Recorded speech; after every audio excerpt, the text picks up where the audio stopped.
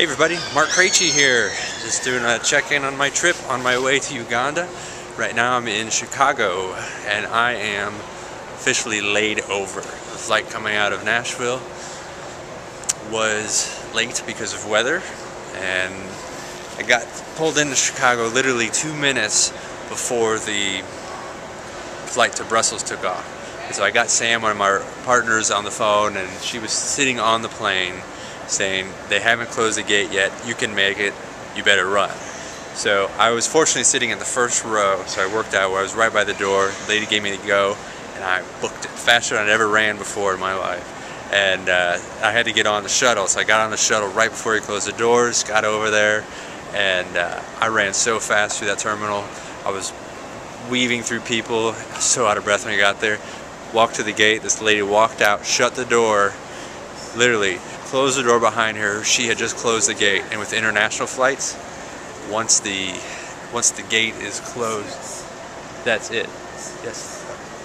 So once the gate's closed, that's it.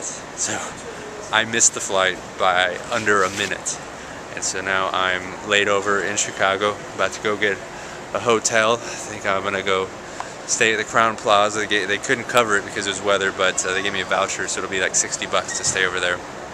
So they've rerouted my flight through London, so I'm going to go via London, then to I think Kenya or something, and then Kenya will jump over to into Uganda. So it's been quite a journey so far. I've been sitting here eating dinner, talking with a few folks, just relaxing at this point. So that's it. I'm going to go to a hotel, relax a bit, hopefully upload this video, and I'll keep reporting on my journey. Take care, guys. See ya. Alright, so I made it over to the airport. I got put up in the Crown Plaza Hotel. Well, let me rephrase that. I wasn't put up. It's a discount rate, I suppose, but still had to pay over $100. It said 58 on the card, but then there was incidental fees, like $50. Ridiculous. So flight is rerouted for tomorrow. Looks like I'm going to get into Uganda Monday afternoon, about 4 something. Long traveling, so I'm going to be on the road for several days just to get to Uganda. This is crazy.